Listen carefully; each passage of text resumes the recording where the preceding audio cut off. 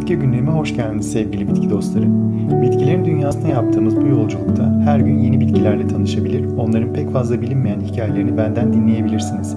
Dilerseniz hemen yeni bir bitkiyle daha tanışalım. Kargaüzümü, yani Latince adıyla Empetrum nigrum, boyu yarım metreye ulaşabilen, kutup ikliminde yaşayabilen güzel çiçekli bir çalı türüdür. Yarı, gölgede de büyüyebilen kargaüzümü dağlık bölgeleri ve denizden uzak yerleri sever. Drenajı iyi, kumlu ve ağır toprakları seven bitki, asitli topraklara ve rüzgarlara da son derece dayanıklıdır. Çiçeklerini Mayıs ve Haziran gibi açan bitkinin siyah renkli, tatlı ve sulu meyveleri yenebilir. Ve bu meyveler bütün bir kış bitkinin üzerinde kalır. Bitkiyi yetiştirmek isteyenlerin hem erkek hem de dişi türünü bulması gerekiyor. Çünkü her bitki bireyi erkek ya da dişi oluyor.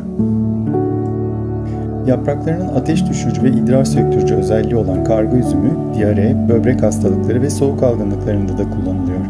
Bahçelerde yer örtücü olarak kullanılan alt türleri toprak üzerinde güzel bir doku oluştururlar.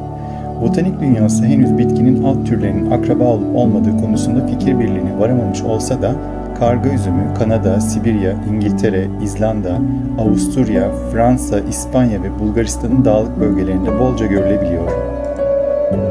Kuzey Kanada'nın Eskimo halklarından olan Inuitler, bitkinin meyvelerini kurutarak besin amaçlı kullanır.